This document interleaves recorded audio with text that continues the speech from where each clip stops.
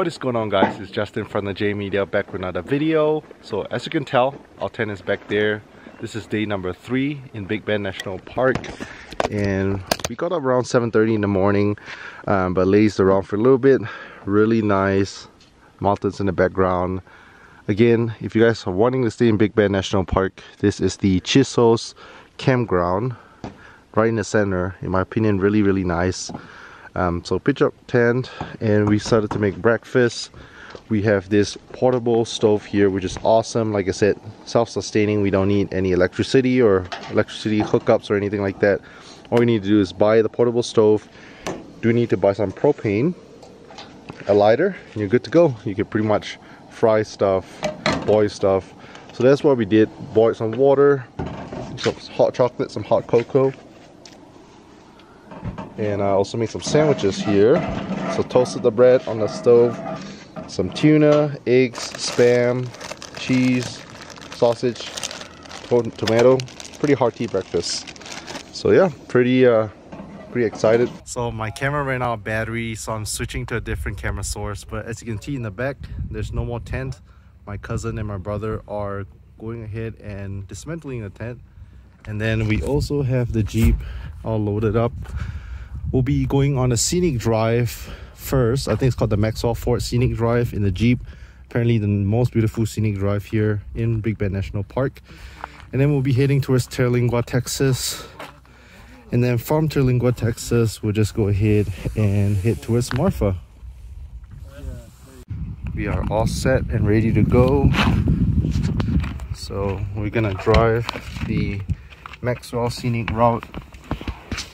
Did you need a view for the back of the road? Or it's okay? It's okay.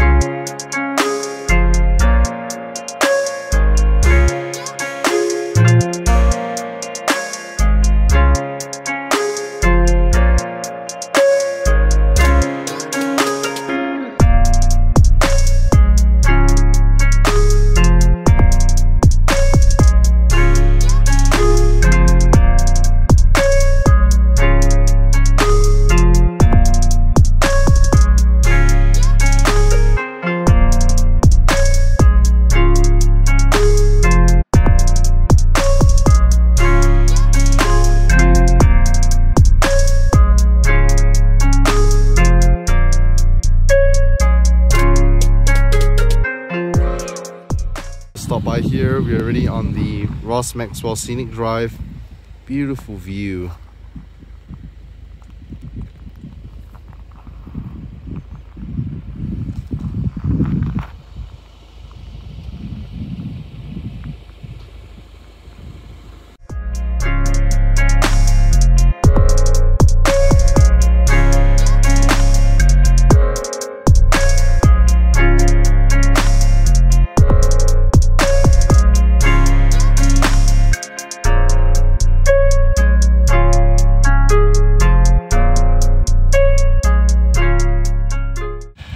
Stop by again to get a more scenic view. Really nice. There's actually another trail here, but we are heading to Terlingua, so not gonna do this trail, but oh, it's pretty nice.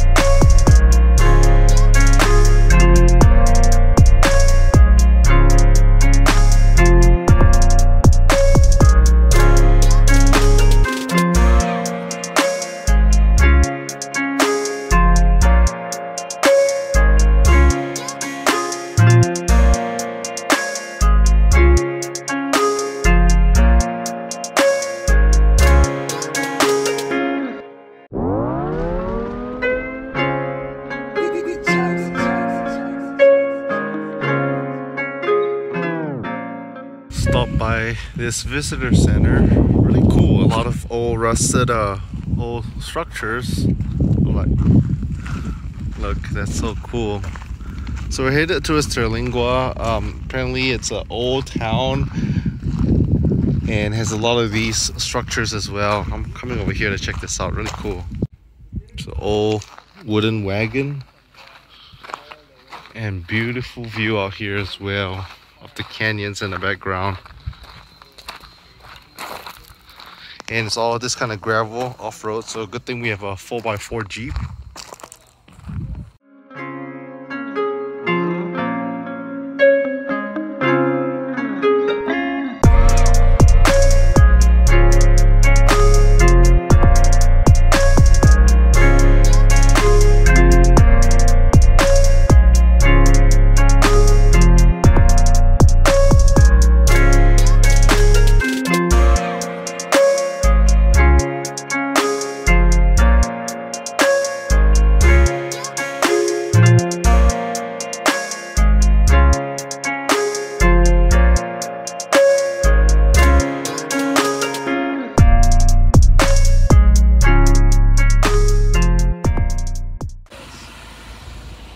Just got off the Jeep over here. What's the best way to take it? I Santa Elena Canyon. So this is the overlook. Really wanted to do the trail, but sadly I think it's closed. But it's beautiful. Right behind the canyon is where Mexico is. There's actually a small Mexican town you could go to from here. You have to bring your passport, go through Border Patrol, and then there's a little river, the Rio Grande River, I believe. That there'll be a Border Patrol. They'll take you on a little river and you can go across to the Mexican town for lunch or whatever. We want to do that, but my sister didn't have her passport on her. But this is amazing. Amazing view of the Santa Elena Canyon. We're trying to see how far in we could go even though the trail is closed. So we were staying over here at Chiso's Basin, which is pretty much right in the middle of Big Bend National Park. Right now we are heading towards Terlingua, Texas, so we stayed here and then we pretty much went up here, and then we went on a scenic drive, which is the Ross Maxwell Scenic Drive. So from here we went down. I think we just passed by the Castellon Visitor Center. We are right around here now, Santa Elena Canyon. So from here we're just gonna go up here towards Terlingua, which is right here. And then from Terlingua, we have to head towards north to go up to Alpine, Texas, and then Alpine go west and we'll reach Marfa, Texas.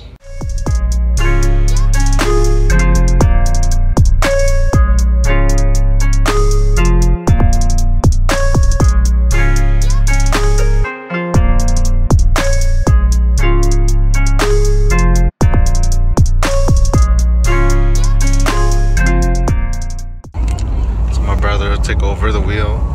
Right now we are just outside of Big Bend National Park heading to Terlingua, which is a neighboring town. Maybe about 30 to 45 minutes. Just reached over here at Terlingua. So like I said, we're right outside Big Bend National Park. As you can see, the terrain is very rocky and a bunch of gravel. And they call it the ghost town of Terlingua. I think back in like the, I want to say 50s or 60s, there used to be like a lot of civilization here, and then a lot of people left it. Mainly you see a lot of tourists, people in RVs and Jeeps and trucks passing by. Or of course, if you work in Big Bend National Park, this is one of the neighboring towns. You could also stay here. You could get like a motel or lodging and make your way into Big Bend each day as well. You could do that too. So I think we're in a ghost town of Terlingua. I see a lot of nice American classic cars, which is pretty cool. A lot of them are like actually in really nice condition. Well, some are more beat up, some are pretty nice. I'm not sure if people actually live here or are they just vacant. I'm not too sure why they call it the ghost town. From what I read, seems like back in the 50s or 60s people actually live here as a little town, and everywhere is just gravel. Beware of bear. And fun fact, gone. The RV is a lot of parking. Nice thing about driving a Jeep. Yep, we're driving a Jeep, so everywhere is gravel. No problem. Get our off-road experience here. So a lot of, you can see, rusted out old cars. Starlight Theater, pretty cool. And then there's like Restaurant and bar. I think I read about the Starlight Theater. So inside this trading company, you can buy souvenirs, and then inside that time we have those kind of tours. You want to get tours, and then they also have those kind of artifacts. If you all like to see artifacts inside, those historical artifacts from the mining, because they're known for mining, got stories. If you want to go pop in, Oh yeah, there used to be a mining. It's okay. We'll just do a drive around and then head over to Marfa. Pretty much here is dead end already. It's very small. A small little town right outside of Big Ben. Mostly guest houses. Gravel road. And it feels significantly hotter outside. I want to say a good 10 degrees hotter just by stepping out of the car earlier at the gas station. Pretty cool. Pretty quick attention, old school car. So I think we're gonna stop by here. It's almost 2 p.m. We're gonna stop by to get some food, some tacos, my brother said, and we haven't had lunch yet, so this will be a lunch spot.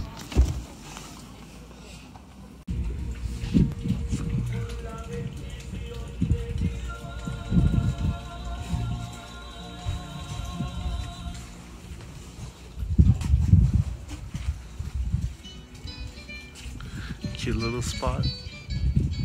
So we're all here waiting for the food at this cafe. Spotted this barn find. Like I said, bunch of old abandoned cars just out here. See a bunch of random car parts just sitting around. So pretty cool. No engine, no tires, no wheels. Cactus. It's really cool. I really like the vibe of this cafe. Feels like I'm in Mexico playing Spanish music. Look at that.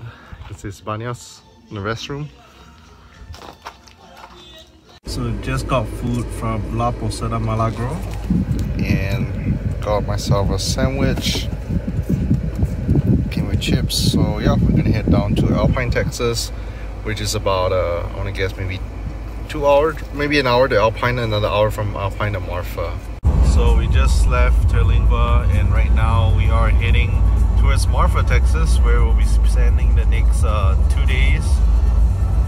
So yeah, pretty excited to see what Marfa has to offer. We're gonna go by Alpine first, and then for Alpine we're gonna go to Marfa, Texas.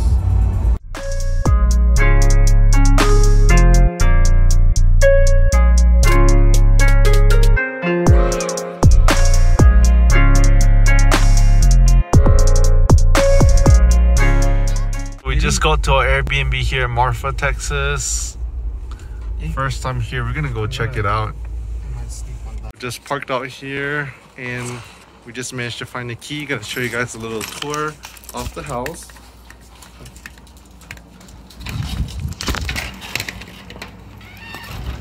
Ooh, really nice. Nice, cozy home. Really cool.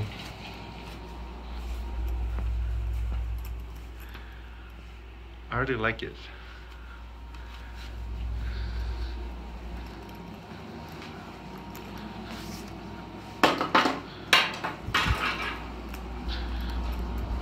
Backyard view, which I'll show you guys later.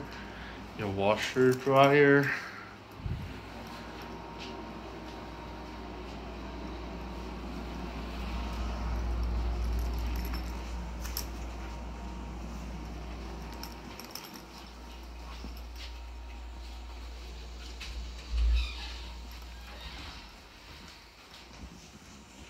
And we have our backyard area. Let me just show you guys. Nice little patio area. Oh, nice lights. That's really nice. Campfire pit with a hammock.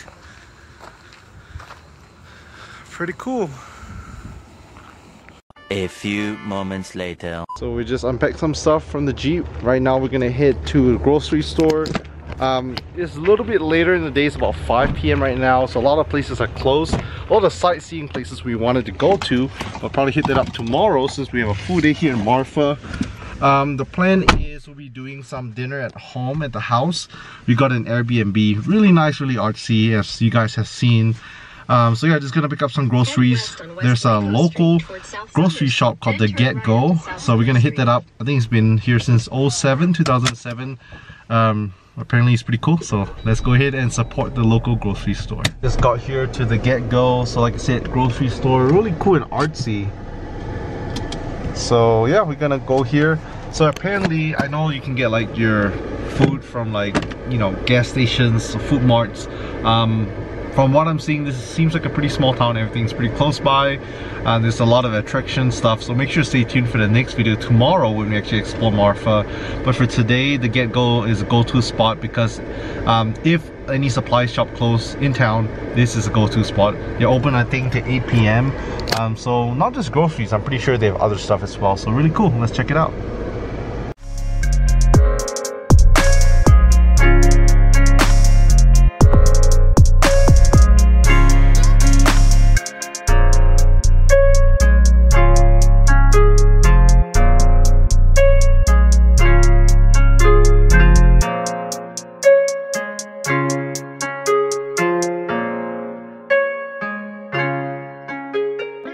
Just got some groceries, chicken, rice, broth, firewood, as well as some beer. Interesting. So we have soju, which is Korean rice wine. We're gonna try this Buddha beer. I had it once. My boy Marco let me try it. Really cool shape of a Buddha. So right now we just headed back to the Airbnb. We are really close, like 3 minutes away from grocery store. So yeah. Just made it back to the Airbnb. My sister will be in charge of cooking. Check out the little stove area. It's so cute and compact. Small. And later tonight, we'll probably have some drinks out back there with a nice little fire. Should be pretty nice. So we just spent the last couple hours just resting here at the Airbnb, had dinner. My sister made food tonight, some home cooked food. So pretty awesome. Like I said, we're back to civilization. The last few days in Big Bend National Park, no cell phone reception, no Wi-Fi, no electricity. I can't charge our phones. No real water source. We had to pack a bunch of water, so really out there camping. Pretty glad to be back. Like I said, right now we're here in an Airbnb, really beautiful place. You can charge your phone, you have lights, you have a restroom to shower. We have not really been able to shower the past few nights, so the alternative is you could powder bath or just use some wet wipes to keep clean. Right now it's at night, so we can't really do too many stuff here in Marfa, Texas. There is one spot that we want to go see that is open 24 hours. It's called the Mystery Lights Observation Area. So if you guys know Marfa, it's a really artsy contemporary town. You guys will see more of that tomorrow when we actually go visit, you know, the different touristy attractions. Even the Airbnb is super awesome, super touristy. I really like it. Yeah, so pretty much this Mystery Lights area, there's a bunch of, how should I put it, like glowing lights that's been around for decades, since the 50s I believe, or even earlier. Like green, red, white, just like random like lights just flashing, disappearing. And some people say they might be ghosts, some people say they might be UFOs. We don't know. So we're gonna drive out there and check it out. We're about to leave and we have a little visitor here. That's a fat cat.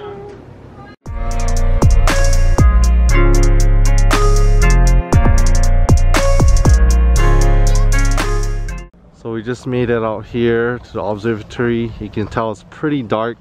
This is right off the highway. I think it's called US 90 highway. And in a night sky, we should be able to see something hopefully. We'll go over to the observatory. Hopefully we can get a better view. So here, Marfa Mystery Lights. So before that, I believe people started seeing like these lights back in like the 50s or before that. But back in 2003, 1883, oh wow. So people said first sighting 1883. In 2003, this area was actually built just so people could view the lights. So we just left the Marfa mystery lights. We saw kind of some small white and red lights. We're not too sure. Some people say, like I said, they're UFOs. We're not sure. It could be car headlights from really far away. Everyone has a different theory to where those lights came from. The only thing is, if they're car headlights, apparently first time was spotted was back in 1883 by a cowboy. So back in the late 1800s, no cars around, so I'm not sure. Anyways, we're over here to check out one of the local hotels, which apparently is one of the nicer hotels here, called Hotel St. George. A little library in here, pretty cool. Really artsy. So apparently this hotel has been here for a long time. Oh wow. Apparently the hotel was torn down, built in 1929. Really nice and contemporary in here. Looks like a really nice art space. Just made it back to the house, so we're just gonna call it a night over here. Tomorrow will be one full day exploring Marfa, Texas, so pretty excited. So if you want to check out those videos, make sure to stay tuned. Again, if you're new to the channel, you like travel vlogs, make sure to hit that subscribe and notification bell so you know when new videos out. Thanks for watching, and I'll catch you guys in the next video.